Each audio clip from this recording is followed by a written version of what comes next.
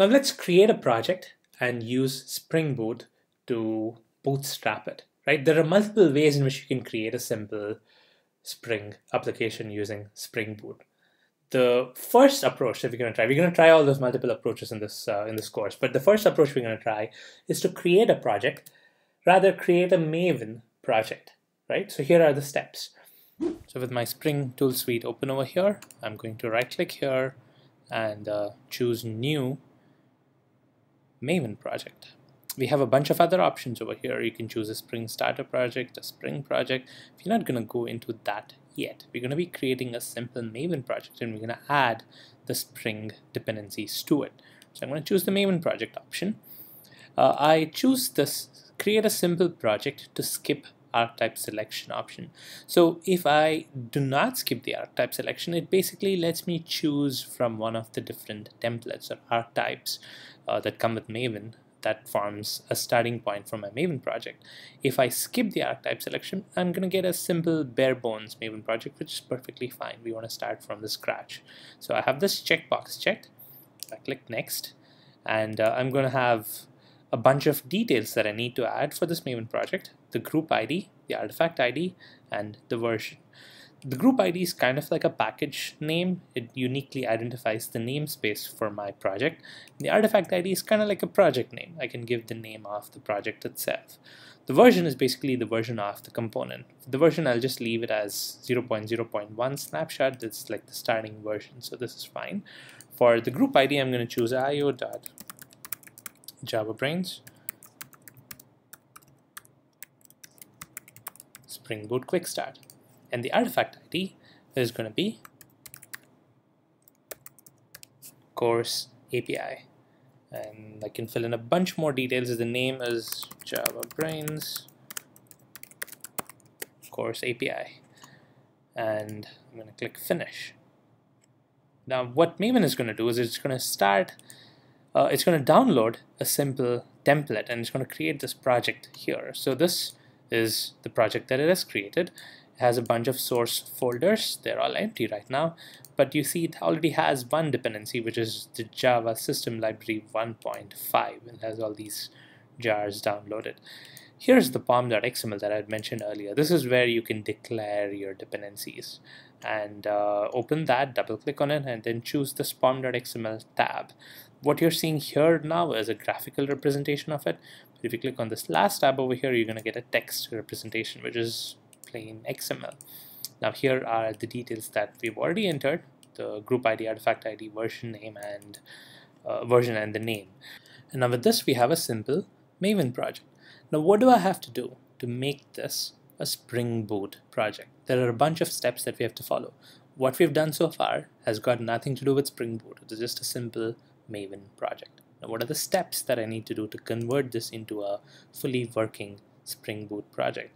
Step 1, add this block of code here called the parent section with the artifact ID and the group ID having these values. The group ID is arg.springframework.boot, artifact ID is Spring Boot Starter parent, and the version is 1.4.2 release. Now what is this doing? This is basically declaring that our project is a child of this parent project. So this parent project and child project is a very Maven concept. It's a concept that comes with Maven. You can have a Maven project which is a parent and another Maven project which is a child of that parent. The idea is that you can have configuration defined in the parent project and have the child project inherit the configuration. So what we're doing here is we are setting our project, which is the course API project, to be a child of this project here that we're calling the parent. The project is Spring Boot Starter Parent, right? We are making our project be a child of the Spring Boot Starter Parent project. Now, what is this project and why do we need to make this the parent of our project?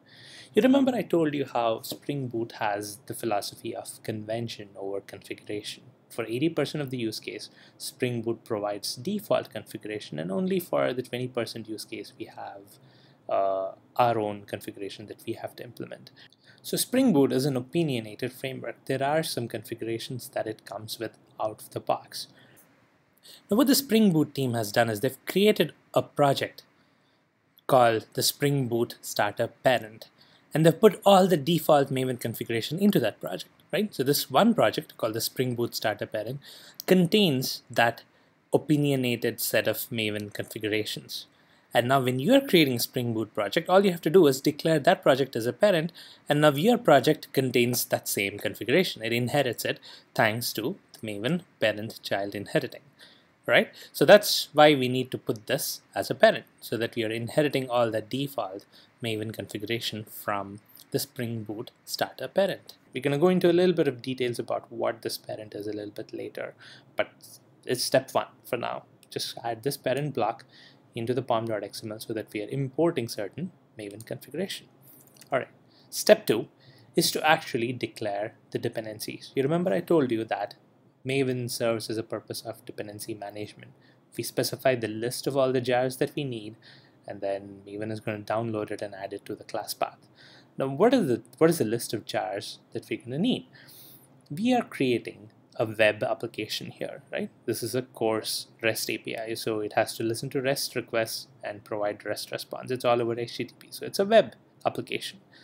Now, there are a bunch of jars that you're going to have to import in order to build a Spring web application. It's not a simple list. It's quite a big list, right? Now, one thing you could do is identify that list and add each and every entry into this pom.xml, which is what you would typically do in a Maven project, right? You identify all the dependencies, all the jars that you're going to need, and make a list of all those dependencies into your pom.xml. But here's where Spring Boot helps us again. Spring Boot says, well, we know that if you're creating a web project, you need these list of jars that you're going to have to add to every web application anyway. So what they've done is they've created a meta dependency, which is like a parent dependency, which in turn pulls in all the jars that you would need, right? And all you need to do is establish one dependency to that meta dependency. So this is where you specify Maven dependencies typically. It's going to be step two. I'm going to add this block over here, which is a dependency block. Again, the group ID is org.springframework.boot, and the artifact ID, the dependency that we're actually importing, is Spring Boot Starter Web. Again, think of this as a meta dependency, a wrapper dependency, which pulls in all the web-related jars so that we don't have to add each one of them one by one. Okay. Now with this added, I can save the pom.xml, and the IDE is going to go fetch all the jars. So if you notice here, there are no other dependencies except for the JRE. Now the minute I save this, Maven is going to build the workspace, and here you see we have a list of, we have a new node called Maven Dependencies, and if I were to expand this, you see all the jars that a web application would need is downloaded automatically. We would have had to add these jars manually one by one, but we don't have to do that anymore because we have this convenience dependency called Spring Boot Starter Web. And just by adding this one dependency, we're all set to build a web application with Spring Boot. Now we notice here that there is an error, and if I go to the markers tab, Maven problems, here you see it says that the project configuration is not up to date with pom.xml. Select Maven Update Project in order to fix this. So I'm going to right click on the project name, go to Maven, and then choose Update Project. Click OK. The project gets updated, and we have all the dependencies available over here. Now, another thing you might have noticed is that the JRE library was 1.5, but it's been updated to 1.6 because that's again a configuration that we are importing from the Spring Boot parent. Then what if we don't like 1.6? 1.6 is ancient, right? We want the latest version of JDK, which as of me recording this video today, it's 1.8. Now how do I specify that I need 1.8 as the Java version? Another configuration for this, just step 3, I'm going to paste this code, which is basically a properties section, and I can define a property called java.version and make that 1.8. If I were to save this and have Maven do its thing, I'm going to have to update project again. Now here you see the JRE has been updated to 1.8. Alright, so this is the Maven configuration. Now let's move on to the next step in making this a Spring Boot application.